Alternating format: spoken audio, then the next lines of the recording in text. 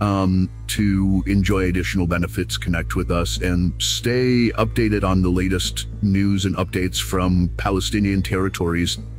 In the midst of the ongoing conflict between Israel and the Hamas movement, Palestinians are checking the rubble of residential buildings destroyed by Israeli strikes in Al-Zawayda. The devastation is evident, with many lives impacted by the violence. Recently, Hamas released a video of a man held hostage in Gaza, seen alive and speaking under duress. The 11-second clip is accompanied by text in Arabic and Hebrew, sending a chilling message: time is running out. Your government is lying. This is the third time in less than a month that footage of captives in Gaza has been released, showcasing the harsh reality faced by many in the region.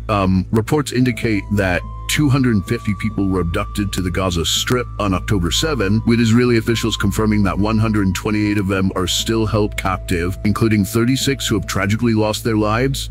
The toll of the conflict is devastating, with more than 1,170 Israelis and foreigners, mostly civilians, losing their lives in the attacks. In response, Israel has launched a retaliatory military campaign in Gaza, resulting in the deaths of at least 34,971 people, the majority being women and children, as reported by the Hamas-run territories health ministry. The Israel-Palestine conflict continues to escalate, with both sides facing immense losses and casualties. Stay tuned for more updates on this ongoing crisis. Connect with us for the latest developments and insights. Your support and engagement are crucial in bringing awareness and understanding to the complexities of this conflict. Thank you for watching, and stay informed.